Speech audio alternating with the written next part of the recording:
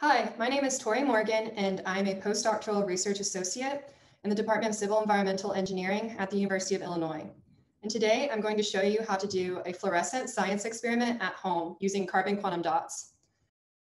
Carbon quantum dots are nano-sized particles made from a carbon source that when a light is shined on the solution, it emits fluorescence. And so to make these at home, we're going to use a carbon source, first of all, which can be any sugar. I'm using brown sugar.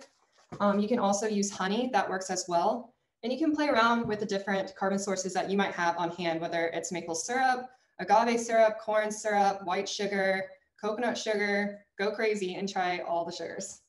And then the next thing you'll need for the carbon quantum dots is a surfactant. So this can be Windex, or it can also be borax. The other things you will need for this experiment is you'll need something to measure out. So I have a measuring cup where I can fill up to the 100 ml mark.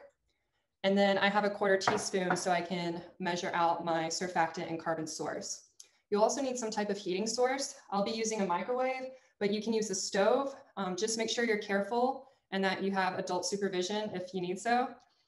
And then the last thing you will need, besides a glass, which you'll want a thin glass that's non-textured, the thinner, the better for fluorescence. And then you'll need a light source.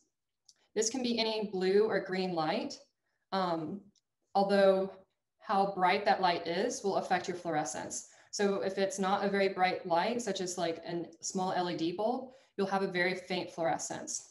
I'm using an LED flashlight, a UV flashlight that I purchased offline, but I know not everyone has that at home. So if you have a blue-green laser that you could buy at the store, that will work. Or if you happen to have one on hand, some type of UV source, you can use that.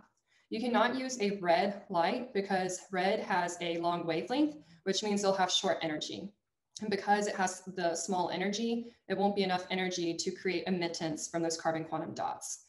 And if you want to learn more about fluorescence and why that happens, or about nanotechnology and carbon quantum dots, I put some resources below that you can check out. I created a worksheet for this experiment that you could do along with it to learn more about nanotechnology, specifically with a focus in environmental engineering, but I also included examples in medicine and electronics and more.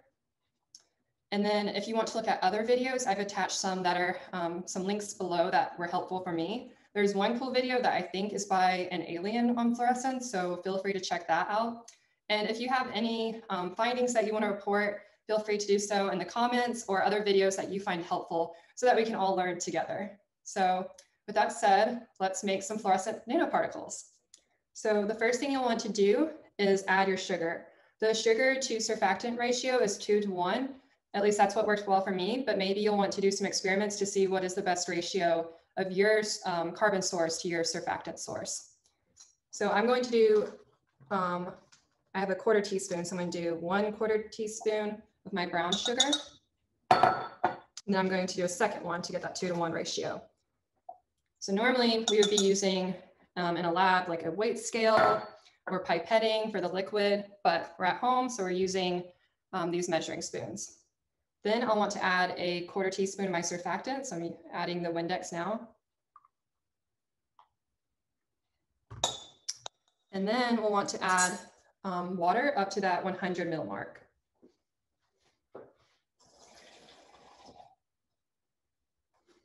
So it's up to the 100 ml, and we're going to stir it. Again, in a lab, we would have some fancy equipment that kind of does this for us, called a vortex. Or if we wanted to separate the liquids and solids, we could have a centrifuge. And then once you've got that the sugar is mostly dissolved, you can put it in the microwave for 30 seconds.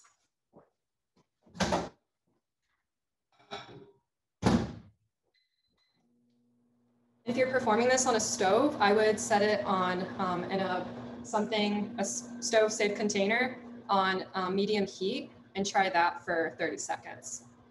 You don't need too much heat. Be careful because if it's a container that's a closed container, the top will explode off. I actually did that first. with a container trying to use this little glass vial.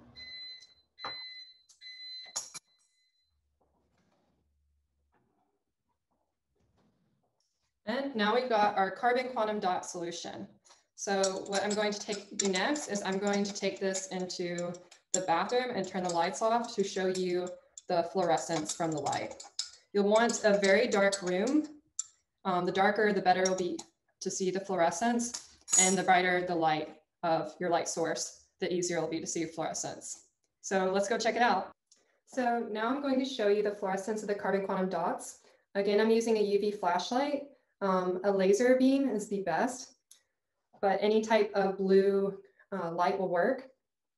So I want to show you first with just plain water. So these don't have the sugar or surfactant in there. It's just plain H2O. You don't see anything. But then when we shine it on our carbon quantum dots, fluorescence is emitted. And you can see it's a green-yellow fluorescence. It looks a little blue on the computer, but every carbon quantum dot has its own color fluorescence. So you can tailor the fluorescence to be red, orange, blue, green, depending on the chemical structure of that solution. So the different carbon sources that you're using and so on. I also wanted to show you what it looks like if you use a red beam. So I'm actually using a cat laser, and I'll show you first again with the water.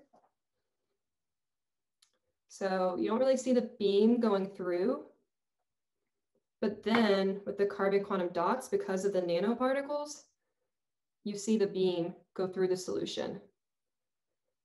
And this isn't fluorescence, because if it was fluorescence, it should be emitting that same color. The beam is just able to go through the solution because of the nanoparticles. So the water did not have nanoparticles. You don't see a beam. The carbon quantum dots do. So you see this beam shine through. Another cool thing you could show is a deflection of the beam. So if you point that laser up, you can see how it bounces back off the surface. So that's just another cool scientific thing to explore, is the deflection of the beam with the surface of the water. So I encourage you to try it with different light sources, different carbon sources, surfactants, and see what you get. And if you want to be a true scientist, you can report your findings. So I hope you enjoyed that experiment, and that this is something that maybe teachers can do with their virtual classes, or parents can do at home with their kids. Whether you're a student, educated parent, I hope you have fun with this and can learn something. If you have any questions or comments, feel free to reach out to me. I would love to help. And going forward, I'd just like you all to stay safe, be kind to one another, and go out and explore safely with science.